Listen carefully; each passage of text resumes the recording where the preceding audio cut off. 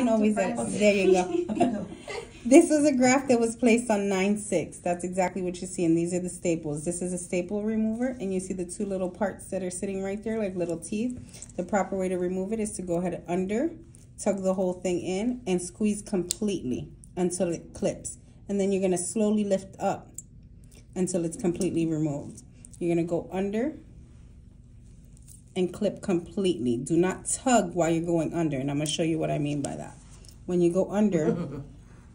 Do not go under and try to pull, because the patient can feel discomfort and you can actually damage the skin, right? So you're going to completely clamp and let it lift up. So just like an actual paper stapler remover, clip it together and go.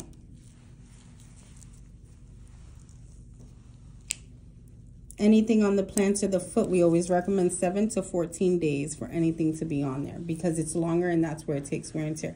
Do you see how that staple's all stuck in there? Don't struggle with your foot. Be kind to your skin and let it do its thing, right?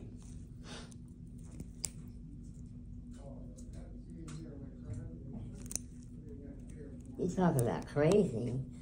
A doctor called my sister and said they couldn't find me.